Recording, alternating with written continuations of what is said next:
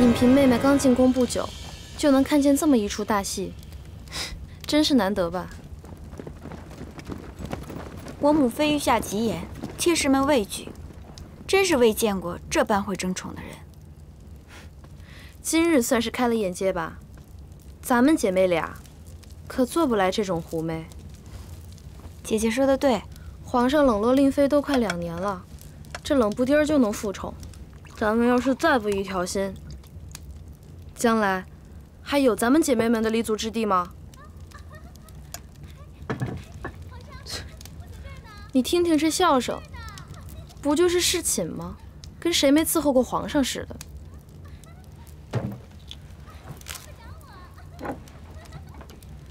姐姐，你别生气了。你要是不喜欢听，就拿这个把耳朵堵上。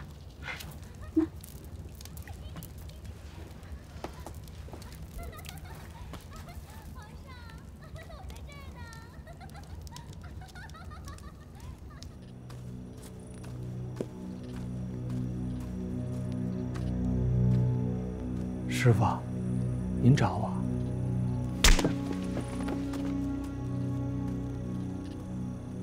金钟，你如今竟敢弄鬼啊！令主的事可是你安排的。师傅，我也不知道令主怎么就混了进来呀。你不知道，汤泉的事是你提的。皇上每次骑马1天累了都要去泡汤泉，而且伺候汤泉的人是您安排的，我压根不知道啊。皇上，臣妾在这儿呢。你倒是撇得干净，那好好的仆妇怎么就换成令主了？这样没个内鬼能成事儿？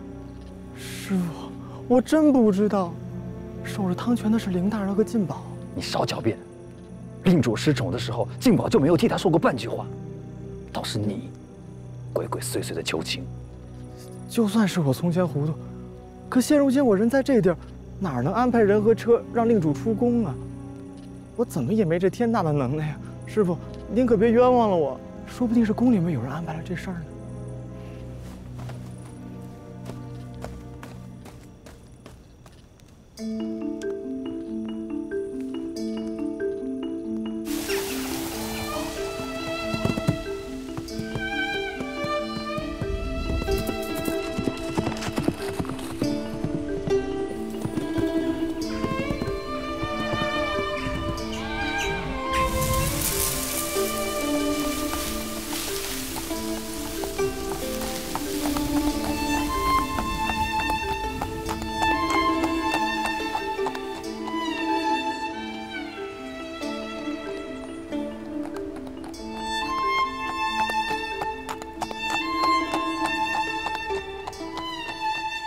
听说三阿哥和福晋完颜氏极要好，形影不离，真是替纯贵妃姐姐高兴。是啊，也是永璋的福气，他们夫妻这么和睦，我就盼着呀，他们能早日为皇上添个皇孙呢。皇后娘娘，李公公送来的消息，请您过目。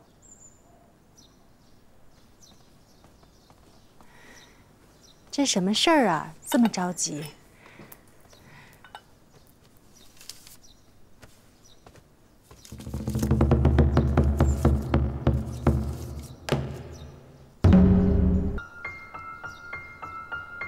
怎么了？是皇上有事儿？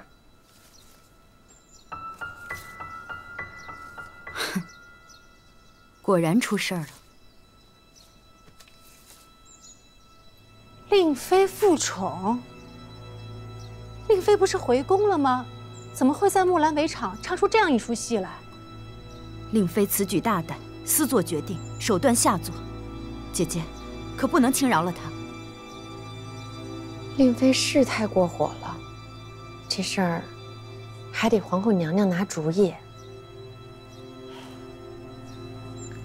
纯贵妃，本宫也希望永璋和福晋可以为皇室延绵子嗣，所以命造办处烧了一对麒麟送子的瓶子，希望他俩平平安安，早生贵子。你带回去给他们吧。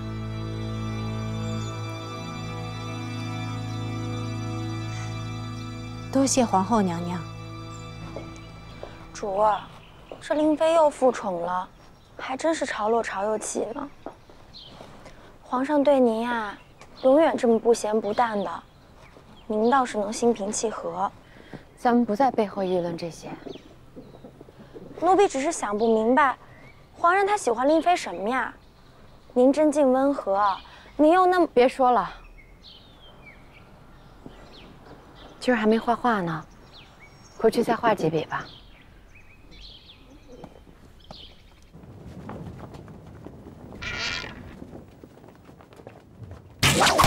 皇上神武。影嫔，你来试试吧。是。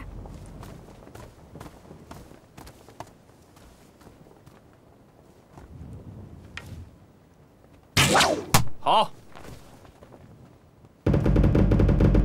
不愧是蒙古女子，英姿飒爽的。谢皇上。皇上，影嫔妹妹骑术不差，射箭一家，不知令妃姐姐如何？皇上，臣妾不善射箭。令妃，没关系，本是玩意儿嘛，来试试啊。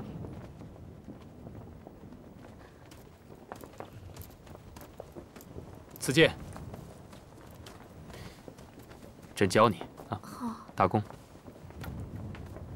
摆正，好，往前倾，手握紧，拉弓，好，射。果然不善射箭。恪嬪姐姐，令妃姐姐对射箭还真是不擅长，算了吧。令妃姐姐会的，咱们也不会啊。唱起昆曲儿来，谁能比得上令妃呢？皇上，午后射猎，臣妾与影嫔妹妹陪您去吧。好，令妃，你不善射箭，留在这儿等朕回来吧。啊，是。走。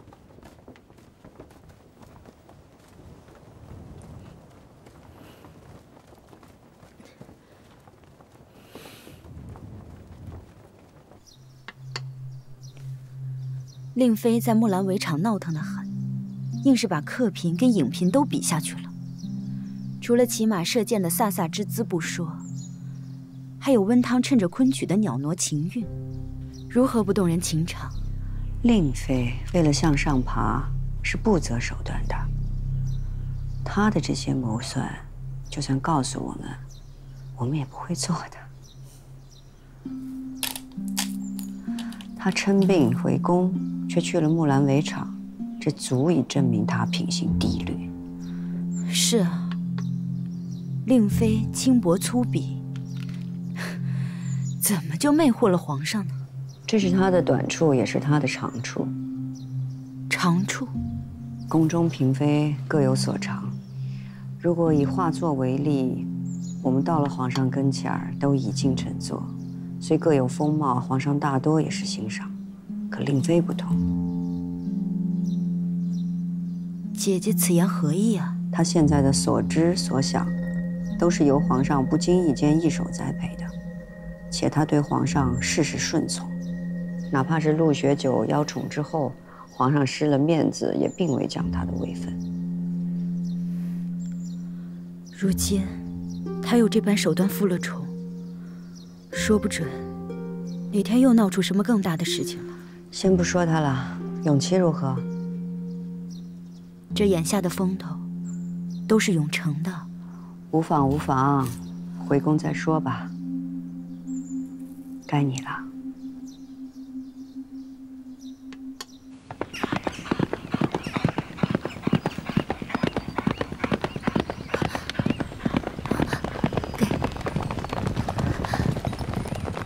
玉，臣妾请皇上安。找了半天不见你人影，原来你在这儿啊！你手怎么了？皇上刚走，主就练了一天的剑，把手指上的皮都磨破了。你这么逞强，不怕伤到手吗？臣妾不善射箭，就不便侍奉皇上。作为妃妾，这是臣妾的不足。臣妾一定要将剑术练得炉火纯青。好，好，朕教你。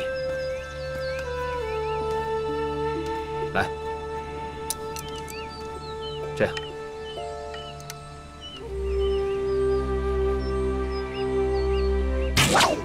你看，皇上好厉害！再来。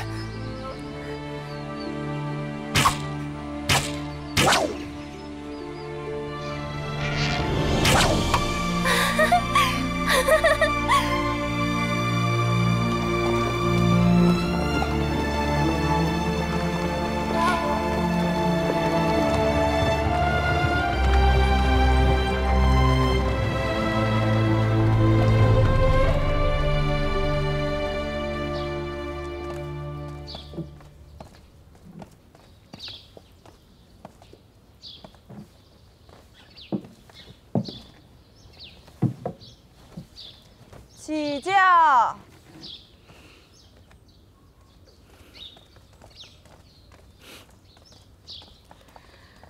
给令妃娘娘请安。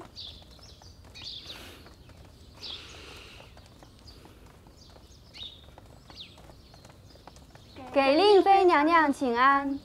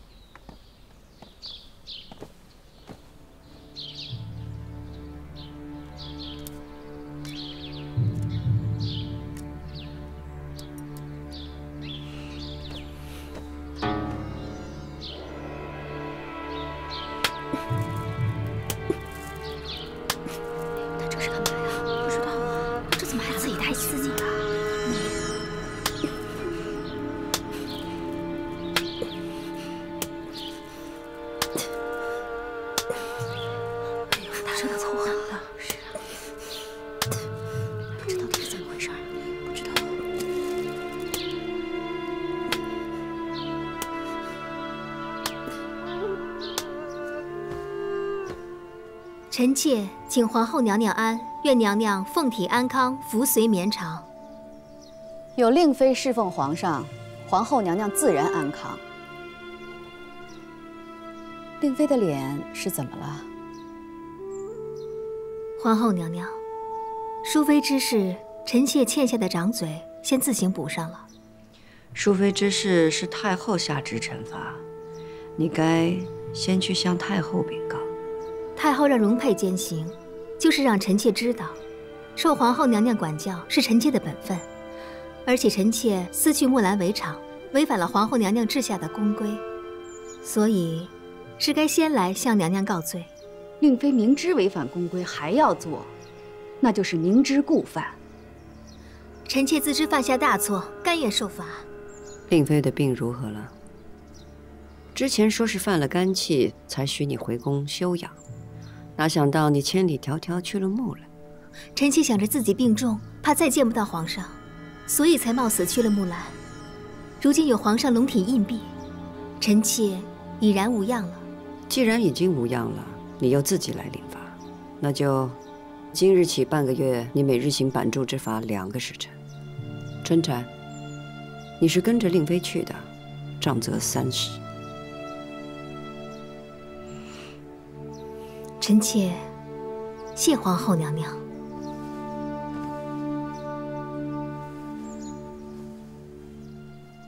只是，皇后娘娘，皇上召了臣妾今夜侍寝，可否容臣妾明日再受罚？容佩明日会去永寿宫看着你和春蝉受罚。是。臣妾告退。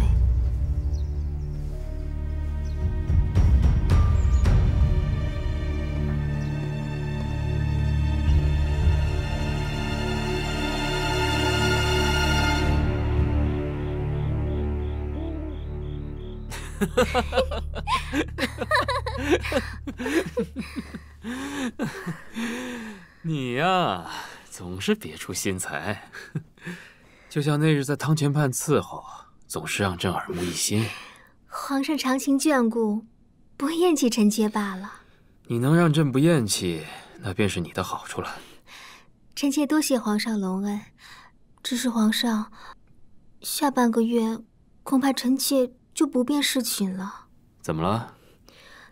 臣妾私自去了木兰围场，皇后娘娘就罚臣妾受板柱之刑，臣妾也甘愿受罚，只是每日2个时辰下来，头晕目眩的，不便伺候皇上了。这板柱之刑是罚有错宫女的。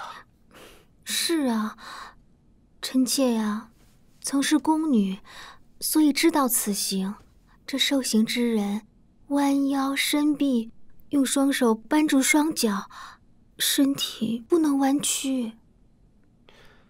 朕还听说这受刑之人会晕眩不已，而且呕吐成疾啊。皇上，臣妾思慕您扮成宫女私自去木兰围场，确实犯了宫规。皇后娘娘无论怎样惩罚臣妾都是应当的。皇后若是不责罚你，她也无法好好的管束后宫。你就听皇后的教诲吧，朕会让太医给你好好医治的啊。臣妾知道了，只要能跟皇上在一起，臣妾什么都不怕。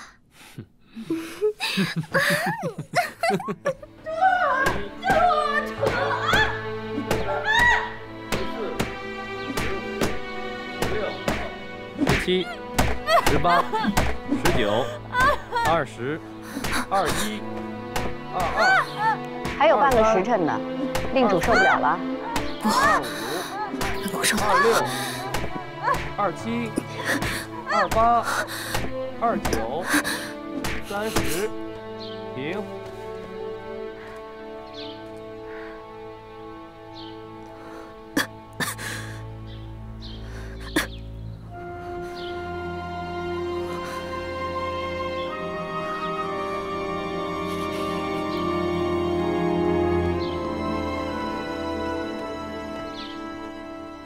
给娘娘请安。包太医怎么来了？皇上知道令妃娘娘受罚，也知道板柱之刑之后娘娘身子难受，特命我前来照看医治。皇上施恩，令主好福气啊！快好了，包太医再等等。是。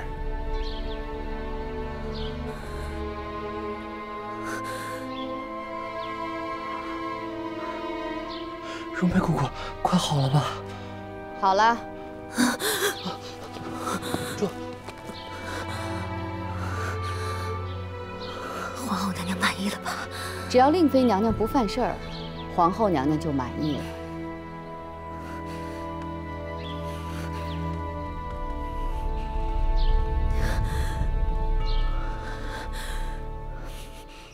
臣妾多谢太后指点。若无太后，臣妾哪有今日啊？太后乃是臣妾的再生父母。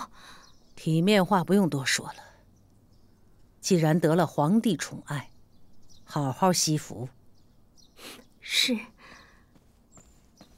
太后，你先回去吧。臣妾告退。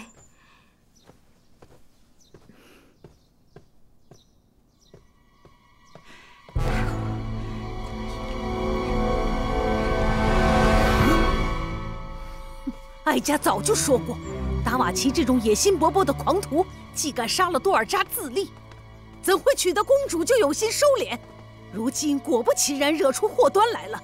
哀家看皇帝怎么收拾。说来也是达瓦齐太自负，皇上已经对他格外优容，他却毫无知恩图报之心。哀家恼的是，恒绰嫁与达瓦齐不久就出这样的事，显见达瓦齐没有将恒绰放在眼里，更没有将大清放在眼里。太后，达瓦齐就这么沉不住气啊？这达瓦齐简直就是狂妄自大。皇阿玛将杜尔伯特部移居乌利亚苏台，达瓦齐便公然叫嚣不肯遣使来京参见，扬言必要车灵移出乌利亚苏台才肯罢休。准噶尔部与杜尔伯特部的纷争由来已久。今次达瓦齐洗劫杜尔伯特部，夺走了大批牲畜、粮草、财物，还大肆掠走妇孺。车灵身为部落之首，忍无可忍，只得率部众离开世居之地，东归大清，求得庇护。准噶尔多年来便是蠢蠢欲动，达瓦齐又是野心好战之辈，此时杜尔伯特部来归，一是不服于准格尔的种种霸行，对其余蒙古各部而言，也是对我大清表示示好归顺之心。车陵率万余众，倾心来归，朕甚是欣慰，不必理会准格尔。朕会封车陵为亲王，以表嘉奖，为以示郑重。永成，你与礼部共同筹备接风事宜。永琪，你也跟着去学学。儿臣遵旨。儿子啊，皇上真让你去筹备杜尔伯特部的接风礼仪呀？也不只有我一个，还有武帝呢。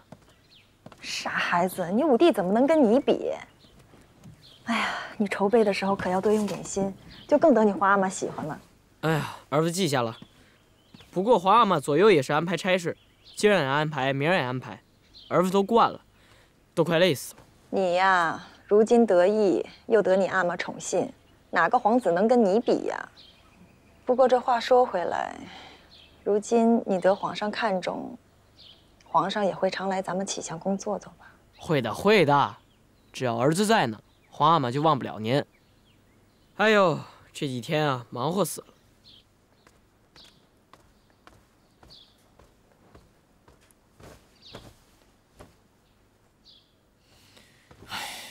就知道吃斋念佛。怎么了，永璋？皇阿玛有什么差事，只惦记着老四，连武帝都是捎带陪衬的，儿子能有什么办法？皇上恐怕已经快忘了有你这个儿子了。额娘没用，是额娘没用啊。额娘，难道咱们只能这样了吗？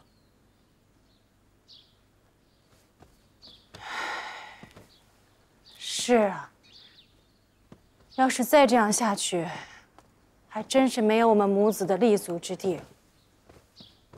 我朝一直有立贤之说，永成年长出色，永基这个嫡子年幼无知，只怕太子之位就归了永成，我的日子便更不好过了。额娘，三哥，有人回来啦。这是我画的佛母图，今日还得了皇阿玛的赞赏呢。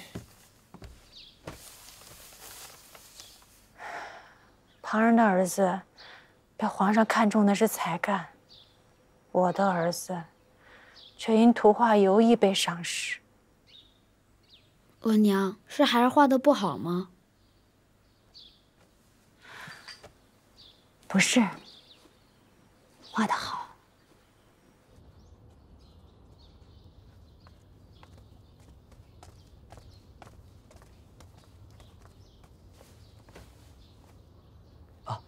四哥，武帝，咱都下学了，是不是该一同去往吕布上一典仪了？你立在这儿做什么？没什么，只是一时伤感罢了。有什么伤感的，不如说来给为兄听听。皇阿玛命四哥和我对多尔伯特部亲王车陵郑重相待。我只是想，皇阿玛如此厚待车陵，是要将达瓦齐放在何地啊？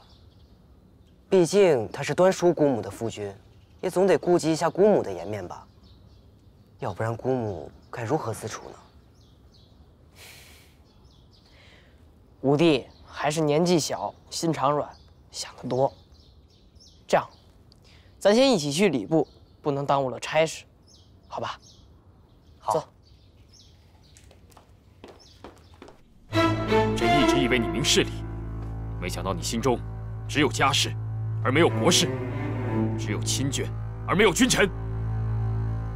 儿臣只是惋惜端叔姑母的际遇，才偶然感叹，希望事有两全，既可全多尔伯特部东归之意，又能保端叔姑母与皇阿玛的兄妹之情。世事难两全，何者为重？你身为皇子，却如此糊涂，却不知你的一言一行传到别人耳里，他们会认为你别有用心吗？你不好好跟永成学做事也就罢了，还背后诸多非议。你出去，在养心殿外罚跪1个时辰，好好思过。多尔伯特部亲王之事不许再理。儿臣知罪认罚。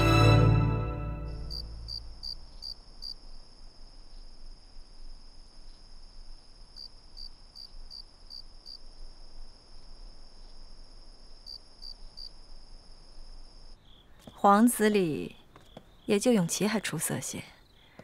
打压了他，咱们母子的日子就好过了。放心吧，额娘，好日子还在后头呢。你可要为额娘，也要为咱们王爷争口气呀。那是自然了。这节骨眼上还能想到哀家的女儿，永琪这孩子真是不错。是啊，旁人都顺着皇上的心意，唯有五阿哥敢于直言，是个品性端直的好孩子。皇后和于妃懂得教子，比起嘉贵妃教永成一味只顺着皇帝的心意要好多了。是啊。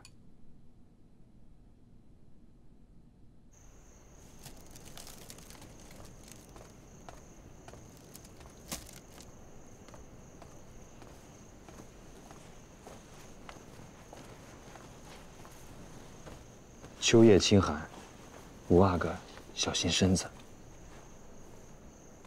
我奉皇阿玛之命在此罚跪，李公公不必额外关照，以免牵连受责。皇上不会责怪的。李公公这话什么意思啊？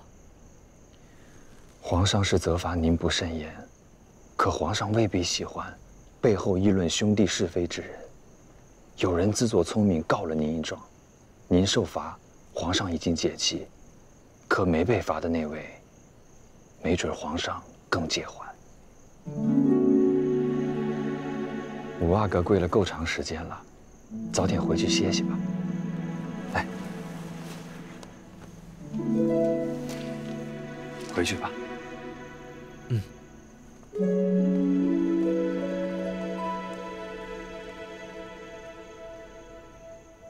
原本啊，还有五阿哥和四阿哥分宠，自从皇上斥责五阿哥罚跪，又不许理事，现在啊，四阿哥才真是一枝独秀呢。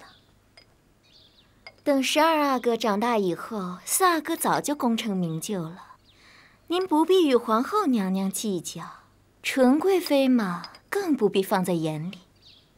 4阿哥正得盛业。皇上有什么要紧差事儿，都交给他，多得脸呐。等皇上立4阿哥为太子以后，来日的福气呀，都在后头呢。那就借各位妹妹吉言了。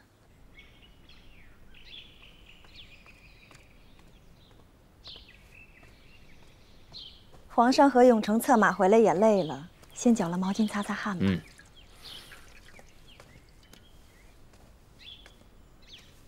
皇上，您这刚出了一身汗，酸梅汤太收敛，冰镇的莲子汤正合适。先给永成吧，他今儿个跑得够久了。谢皇阿玛。皇阿玛奇书甚佳，儿子差一点赶不上。哼。永成，光骑术好可不成，其他的事还要多历练呢。永成啊，近来表现得确实不错。自4月里景色的额驸入晋。朕命永成跟着傅恒到张家口去迎接，这永成啊，于礼仪上十分的娴熟，也得到了傅恒还有额驸的赞赏。这5月里准噶尔内乱后，朕命永成还有永璋同在兵部研习军务。这永成，他的军事之道，还有兵书，都要学习的比永璋好许多呀。臣妾谢皇上夸奖。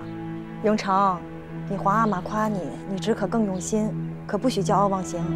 我深知自己的不足，要学的地方还有很多，不敢倨傲。对了，朕打算忘记长白山还有松花江，回来谒永陵、昭陵、福陵。永成啊，你就随朕一块儿去吧。永成一个人哪成啊？让3阿哥也跟着吧。永璋不成事，永成一个人陪朕去就行了。听说皇帝此次谒陵，只带了4阿哥，你的永基是嫡子，怎么没去啊？永基才3岁，去了也什么都不懂，臣妾请辞了。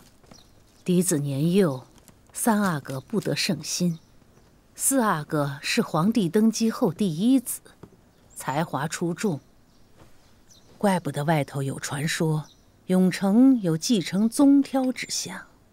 不止如此，外头还说什么世宗皇帝是皇四子，皇上也是皇四子，四是吉数，需多加礼敬。闲言碎语，怎配入皇额娘的耳？话当然是闲话，但若真有人生了这样不安分的心思，你是六宫之主，就当管束。是。永成，皇上器重你是好事，可你平时也要伸出手，让能帮你的人都帮得上忙。额娘这是什么意思啊？御史一族今年进贡，王爷特意来信，说加倍进贡了人参、红缎，还有黄鱼给额娘，够你平时上下打点所用。平日在朝中把这些东西分送给大臣，还有家属亲眷们。额娘，皇阿玛疼儿不就够了，费这番功夫做什么？这人参、红缎难得，您自己留着用吧。就是难得才要送呢。你今日送出去的东西，都会变成来日他们为你说的话的。真的假的？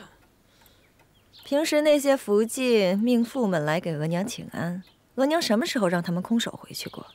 回去枕头风一吹，哪个男人跑得了？否则在朝廷上，你怎么会有那么好的人缘？还是额娘老道啊。那是自然。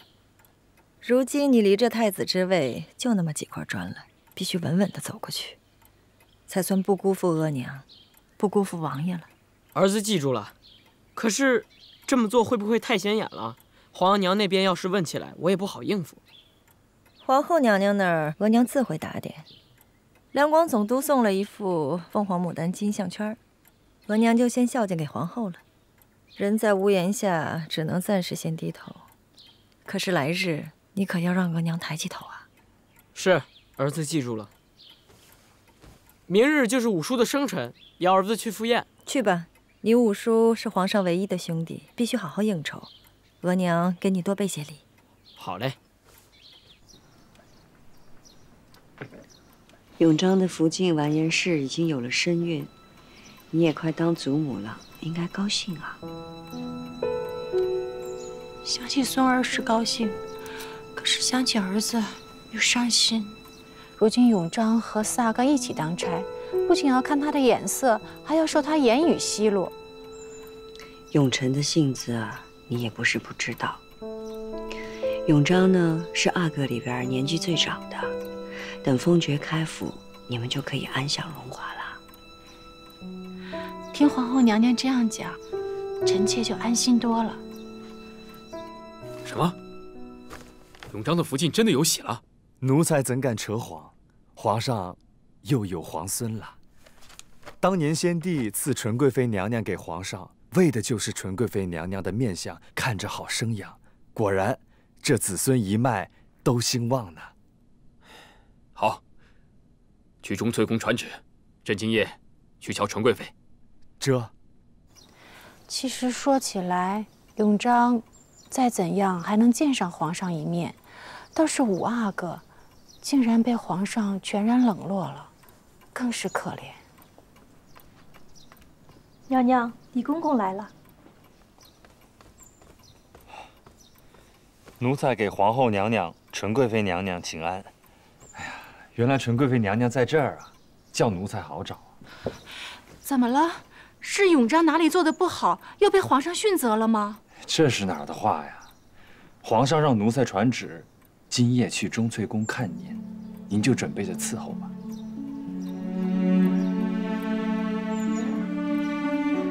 皇上，今儿怎么忽然想起我来了？皇上要得皇孙了，自然想起了您的好处。皇上这是念旧。容佩，去把那个项圈拿来。是。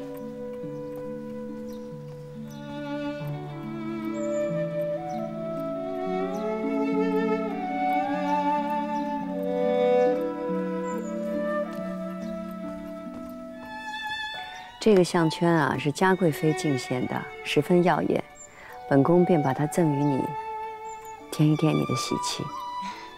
多谢皇后娘娘赏赐。那臣妾就先告辞了。快去吧。臣妾告退。奴才也先告退了。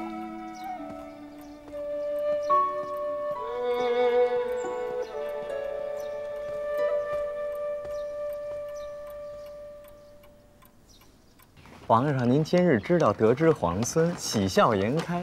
您看这天儿是不是也比前几日好起来了呢？嗯，甚好。可见皇上这心情啊，能影响天气呢。恭请皇上圣安。停。妾身和亲王福晋无札库氏向皇上请安。妾身安国公福晋刘家氏向皇上请安。妾身一品诰命夫人乌雅氏向皇上请安。好，起来吧。诸位入宫是向皇后请安吧？有心了。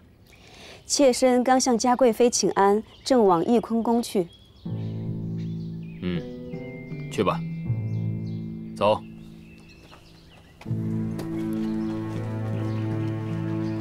这命妇入宫，不是都应该先向中宫皇后请安吗？为何先到嘉贵妃宫中？嫡庶有别，这都不懂吗？这不都说四阿哥得宠，谁敢不给嘉贵妃面子呢？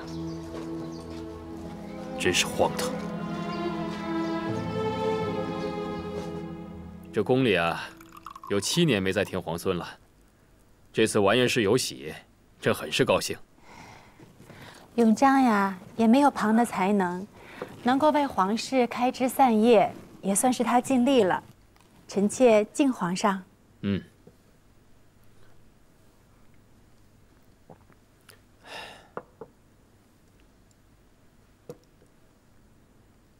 你这项圈挺别致的啊，这是今儿皇后娘娘刚赏的。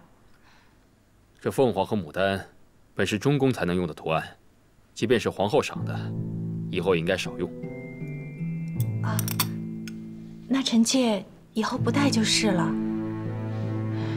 这项圈原本是嘉贵妃献给皇后娘娘的，也不知道嘉贵妃哪来的这种僭越的东西。幸好她懂得尊重中宫，送给了皇后娘娘。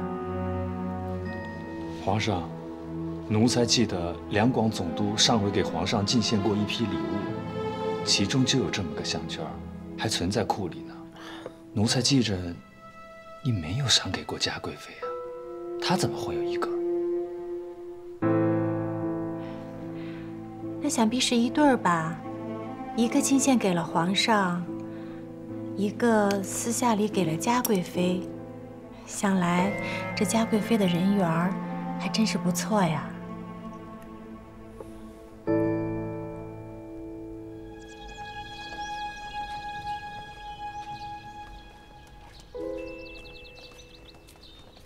四哥，哟，四哥，五弟，许久不见啊！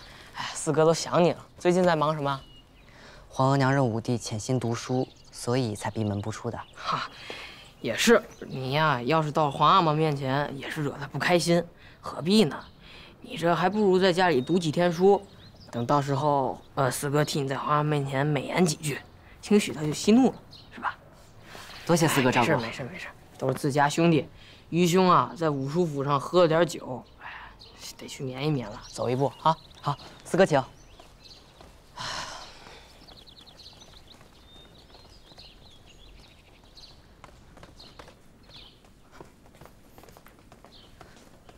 儿臣恭请皇额娘万安。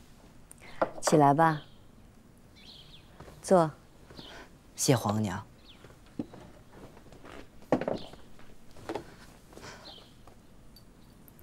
沉寂了大半年，未见衰颓，倒是添了这份沉静气度，很好啊。皇额娘叮嘱儿臣，莫在四哥得意的时候太出风头，成了他人的眼中钉。儿臣便以编书为由，一则自保，二则也可沉定心境，有所休息。那是你编的书吗？是，这就是儿臣编的书，叫《交通圣稿》。虽然才编了一点，则总想着给皇额娘瞧瞧。平心静气，韬光养晦，才能以图来日。皇额娘的苦心，儿臣始终谨记。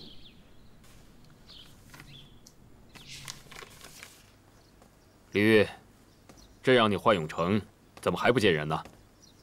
皇上，伺候的人说，四阿哥去和亲王府上赴宴，醉酒归来，正在熟睡呢。白日喝酒，越发胡闹。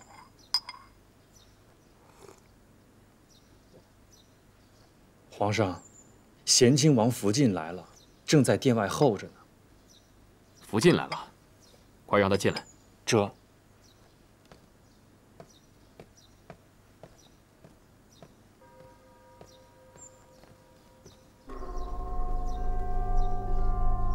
妾身恭请圣安。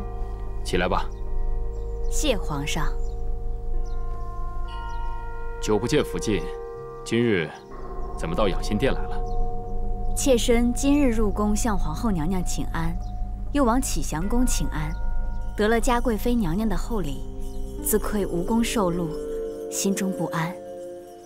这咸亲王是朕的皇叔，福晋又是皇室的长辈，嘉贵妃送了你什么样的礼，让你如此心不安？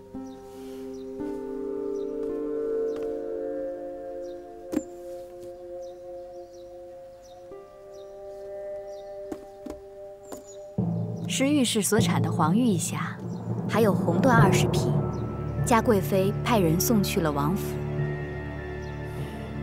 果然是份厚礼。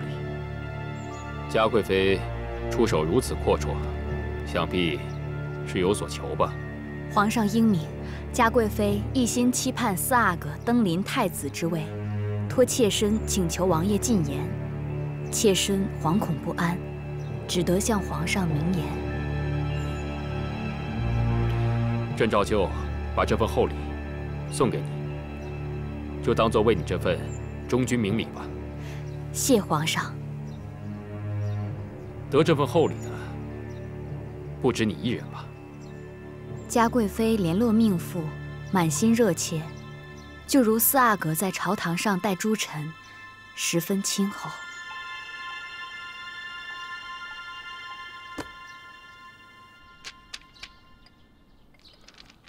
姑姑，好歹我也是您的侄子，每次都是苦苦求见，您多赏点银子交用也好呀。我虽然是妃子，但一向不得宠，但凡有了一些月银或者是赏赐，也都用在永琪身上了，我哪有多出来的银子呢？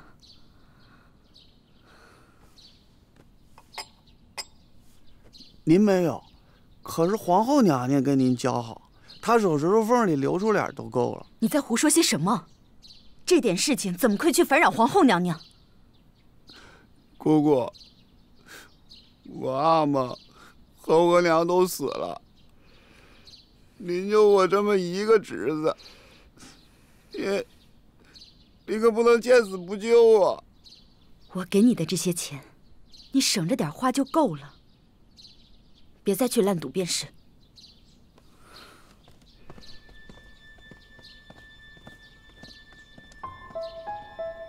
姑姑，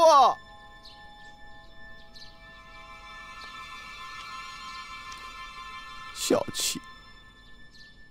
额娘把扎旗打发了。额娘费心了。可是宫里就这点月银，哪经得住她盘磨盘似的要啊？每回都跟见了血的苍蝇似的，给了他，不过上了赌场，没个底儿。家家有本难念的经，谁家没有几个恶亲戚呢？打发他走便是了。永琪，这件事别让你皇额娘知道了。儿子明白。真是忘恩负义。还亲姑姑呢，等了一天就给这么点银子，那不跟我斗四驱似的。当年要是不我阿玛给他送进宫，他能有今天？这是谁家的好亲戚啊？这德行跟本宫的弟弟没两样。仿佛是于妃的侄子，听说整日烂赌，经常来要钱。是吗？你去好好打听打听。是。玉壶，你去传旨，自圣祖以来，朝廷禁止官员与诸位皇子来往。如今旧令重申，以示警戒。是。对了，你常在宫中走动，嘉贵妃赏赐福晋命妇，怎不告诉朕？后妃赏赐命妇是常事，若不事先亲王福晋来告诉皇上嘉贵妃所求，奴婢也无从查知。两广总督进献，一份到了朕这儿，一份到了嘉贵妃那儿。那些封疆大吏们都怎么看待永成的？您怎么看待四阿哥？朝臣们就怎么看待四阿哥？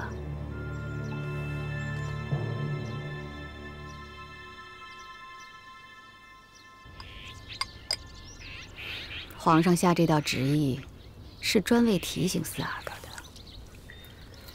结交官员、私立群党，是皇上最忌讳的。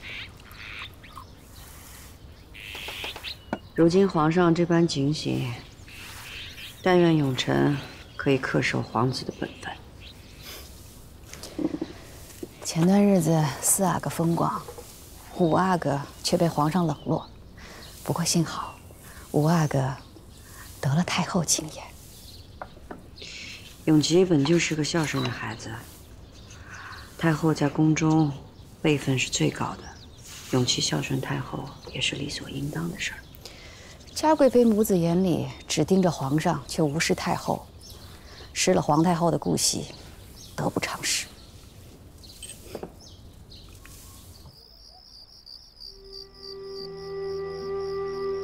诸贤生养恨融融，长叹空随几阵风。哟，从哪里听来的戏文呢？酸溜溜的。你天天在宫里当差，留我一个人在家，你有什么好长吁短叹的呀？是你是殷勤，可你总得顾着家里吧？从咱俩成婚以来，你回过几次府里呀？我是御前伺候的人，自然不能常常出宫来。反正我是看出来了，就算你人在，心也没在。你我成婚2年多，为何你总是不称心呢？你要么得功名利禄，让我享受荣华富贵；要么经常回来陪我，事事由我做主。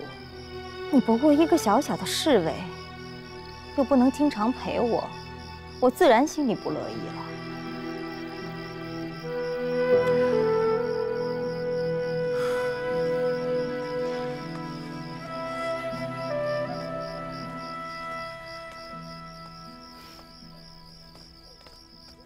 我娘，这皇阿玛怎么好端端的突然不理儿子了？儿子啊，你若是太出挑，背后诋毁你的人就多了，别放在心上，谁还没个起落呢？可皇阿玛对儿子淡淡的，我心里也没个着落呀。额娘从前也失过宠，凭着你们几个孩子就还能再爬起来，一时被冷待不要紧。你是皇上登基后的第1个皇子，是贵子。只要嫡子没长大，你好好表现，咱们就还有机会，千万别灰心。我是不会灰心的。咱们母子费了多大力气才爬起来，万不能再沉下去了。儿子明白。这些皇孙里，就你最愿意陪着哀家，心也静。皇祖母不嫌孙儿愚钝就好。进了吧。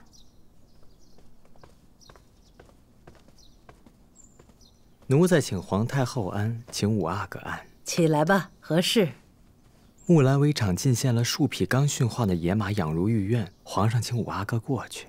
年轻人喜欢这些，去吧。那孙儿就先告退了。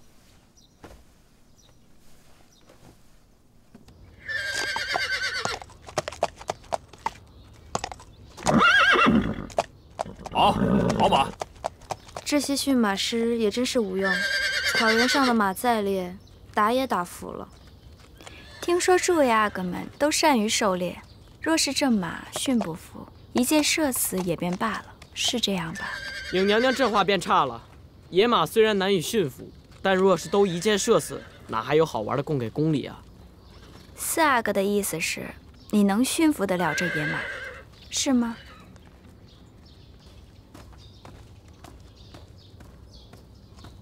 草，鱼，乖，来，乖，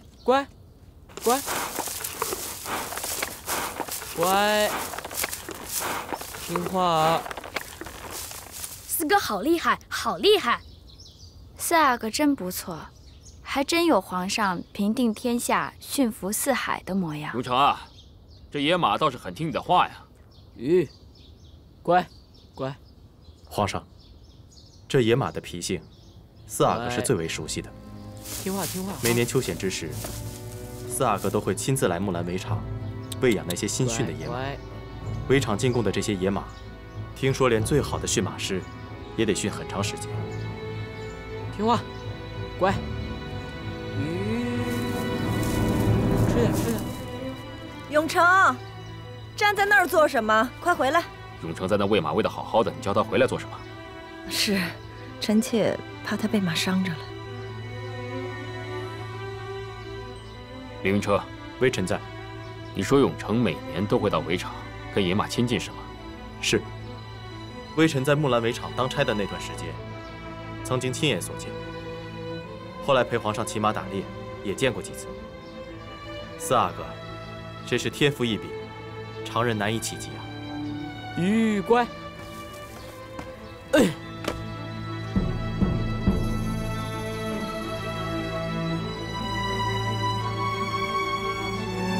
乖。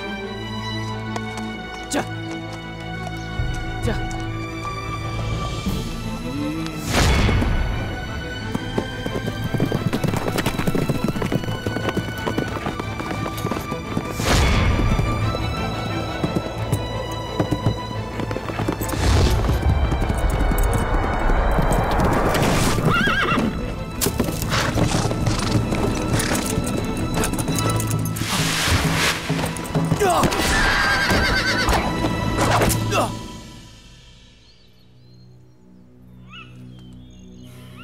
凌云车，微臣在。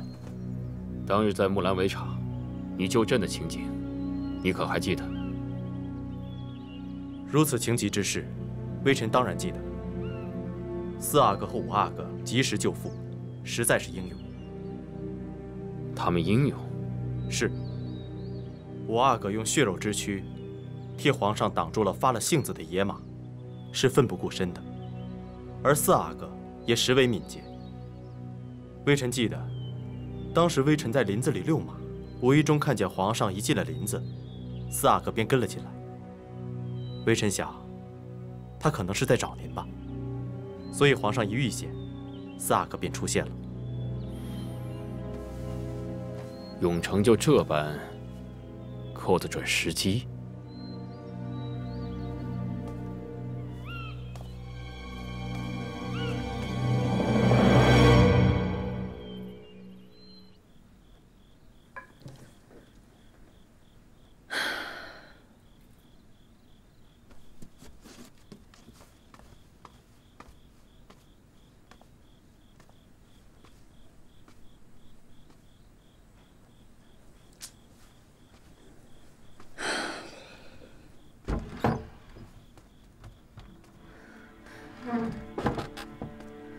主儿怎么了？自从御苑回来后，您就一直愁眉不展的。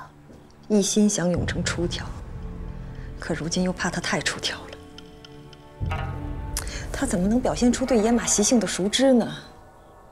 皇上最是疑心，如今对永成也不如从前那般喜爱了。您别太担心了。我怎么能不担心呢？永璇呢？永璇在哪？是在偏殿睡觉吗？你看我，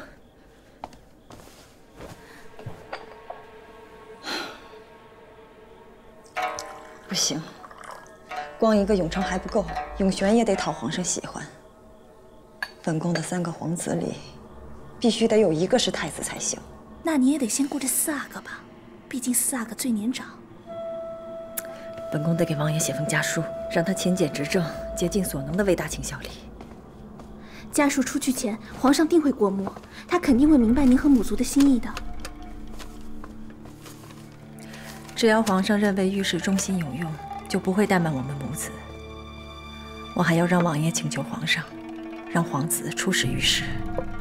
若皇上派了四阿哥最好，这样四阿哥就能和御史亲近；若是不派四阿哥，那必定会派五阿哥。若是派了五阿哥，那他就自求多福了。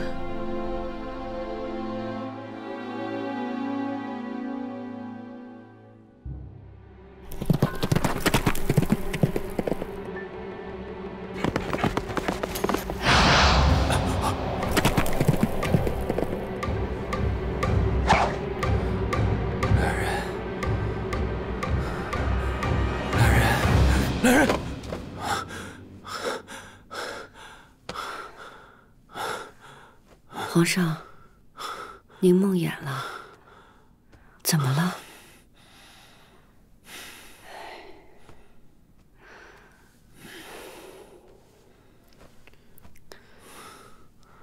如懿，哎，方才朕梦到了永成，梦到了朕独自入林遇刺那一日，那两支冷箭到底是谁放的？到底是谁要害了朕的性命啊？那件事儿，傅恒大人不都已经仔细查过了吗？没查到什么呀？你知道吗？那日是一匹野马引朕入林的，而今日朕才知道，原来永成善于引导野马。皇上怀疑永成啊？这皇位在上，本就难保父子之情。那日凌云彻来救朕之时，明明看到永成骑马在朕之后才入林的，可他为什么没有出声寻朕？这险情一出，他立刻赶出，时机这般凑巧。况且，朕也知道嘉贵妃母子的心思。当初嘉贵妃对后位有多热切，永成对太子之位就有多热切。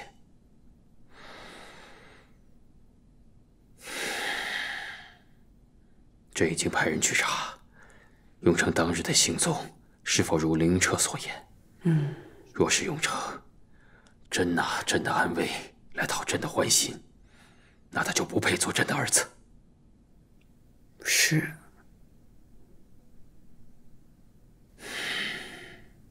先别想了，明天还得上朝呢，睡吧。啊？来。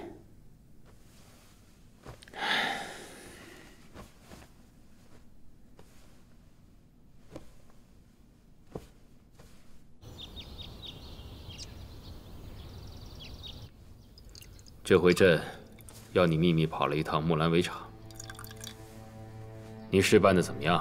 奴才谨遵皇上吩咐，表面巡防了木兰围场，暗中仔细查访了当年行刺之事。你暗访的事情，没录任何异样吧？没有，奴才细细查访过。当年凌云彻为克嫔娘娘遛马，应是漫无目的的才闯入林内。而当时确实有人看见皇上入林时，四阿哥也紧跟着进去。在这段时间，大概四阿哥去的是皇上的方向，所以皇上一有险情，四阿哥立刻赶出。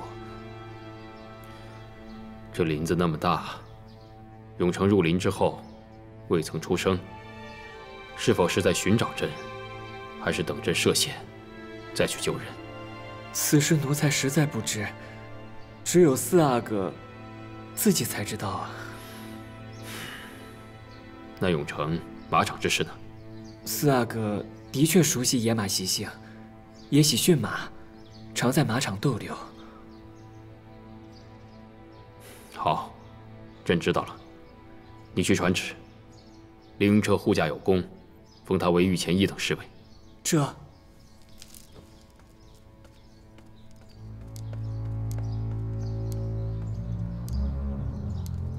皇上，父皇于刘统勋求见，准格尔又生事了。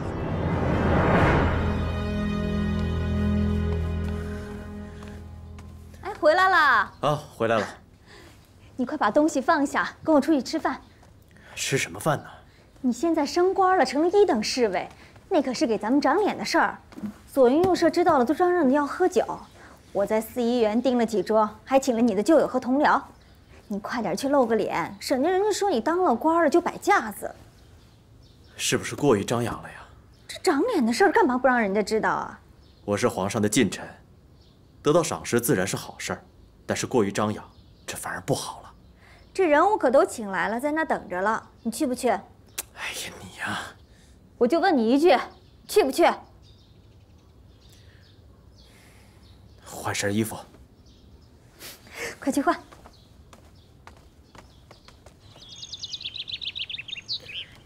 如意，你瞧瞧，嘉贵妃给御史写的家书，里面极尽忠心所言，还要御史一族竭尽所能地效忠朝廷。如今，御史族内回信了，除了请安谢恩，还要朕派皇子去巡视御史。巡视御史，皇上想好了派哪位皇子去吗？派永成去呢，无疑是让他亲近了御史。这永琪啊，年纪虽小，但行事稳重，朕在考虑是不是让他去。其实宫中皇子就这么几位，难道御史不会想到皇上会派哪位皇子去吗？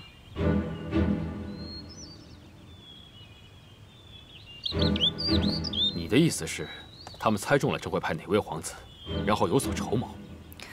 正如皇上所言，若派永成前去，自会让他亲近母族，助长外戚势力；若派永琪去，嘉贵妃不喜永琪，御史岂会喜欢？再说山高路远的，永琪要是在路上出了什么意外，皇上可不好怪罪御史，不得不防啊。如意啊，还是你想的周到。这既然如此，朕就派咸亲王去出巡御史吧。咸亲王见识极明白，就算御史有不轨之举，也逃不过他的眼睛。是啊，若是御史真敢如此的话，咸亲王也可借机敲他。皇上圣明。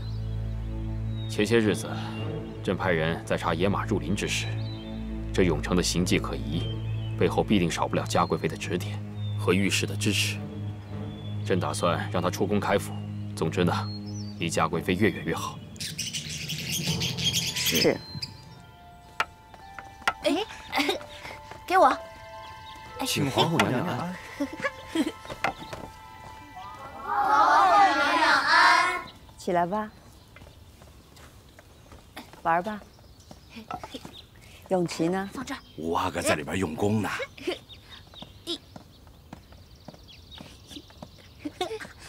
吾家嫁我兮天一方，远托异国兮乌孙王。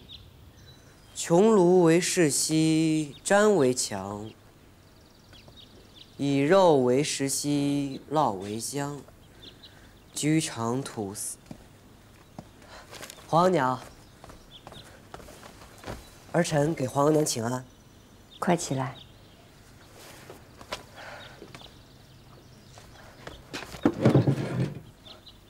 皇额娘请坐。你的字写得越来越好看了。皇额娘，昨日皇阿妈召见儿臣了。皇阿妈跟你说准噶尔的事啦。皇娘如何得知的？你方才读的诗是细君公主的《黄鹄歌》，虽未直言边塞事，但句句事关边塞，更是提及了为家国远嫁的公主。儿臣惦念姑母，皇阿玛也是十分思念姑母的，所以儿臣已经向皇阿玛进言，既然达瓦齐不思姻亲之意，如此不逊，那皇阿玛也不必再姑息了，不如为了大清安定，对准噶尔用兵，也请姑母端叔长公主还朝，如此也可全皇祖母和姑母的母女之情，皇阿玛跟姑母的兄妹之情。永琪啊，你是个孝顺的孩子，你皇阿玛也是知道的。以前皇额娘让你韬光养晦，以待来日。如今你的时日来了，要好好珍惜，替你皇阿玛分忧，但是也得谨慎行事。儿臣明白，儿臣一定谨记皇额娘的教诲。准噶尔达瓦齐藐视朝廷，心存逆反，不愿顺服。朕决议不再姑息，命2路进兵，征讨达瓦齐。是。巴林部亲王熟悉准噶尔，可指挥作战。再命巴林部2000将士参战，早日平定准噶尔之乱。皇上圣明。皇阿玛曾让儿子在兵部学士，如今对准噶尔用兵，儿子居然不知。皇阿玛是不打算用儿子了吗？先别着急。我怎么能不急啊？这2个月来，皇阿玛多番赏赐三哥和5弟及他们的生母，我与额娘无人问津。而且额娘所说御史要求皇子巡视，皇阿玛居然派了贤亲王去，根本没动我和5弟的主意啊！皇上此次安排确实在咱们意料之外，不过这也是没办法的事。永长，不是额娘说你，那日在御苑你也太不小心了。那天你对那些野马亲近，怕是皇上起了疑心了。儿子只是想在皇阿玛面前表现表现，皇阿玛这就对儿子起了疑心了。算了，也许是额娘多虑了。不过咱们此前的安排算是全白费了，只能日后再做打算。对了，永成，王爷那边传来口信，让额娘给你找个福晋，寻门得力的亲事，以作后援。李公公到。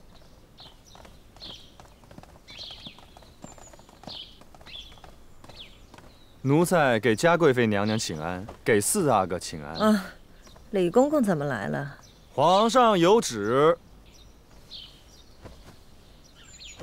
传皇上口谕：4阿哥永成早已成年，命即刻出居宫外府邸，无事不得入宫。额娘，李煜，你可别传错了旨意。这皇子向来都是成婚封爵，给了府邸之后才分府的。永成还尚未成婚，为何要搬出宫去？皇上圣意，谁敢质疑？您呐，听奴才宣读完皇上口谕啊。8阿哥永璇即日迁往协芳殿居住，11阿哥永兴年幼，暂留启祥宫悉心教养。此事为何如此仓促？皇上之前从未提起。皇上圣意，嘉贵妃娘娘，您遵旨就是了。奴才告退。